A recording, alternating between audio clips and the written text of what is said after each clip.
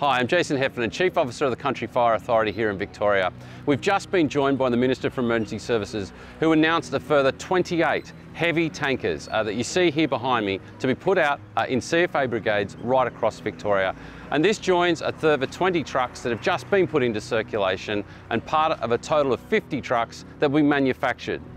Victorian built for Victorian conditions. These trucks will ensure that our members are the safest they can be whilst operating on our Victorian firegrounds. This has all been funded as part of the government's $126 million capability package, ensuring that our CFA members have what they need to do what they do best, and that's to protect you, our Victorian communities.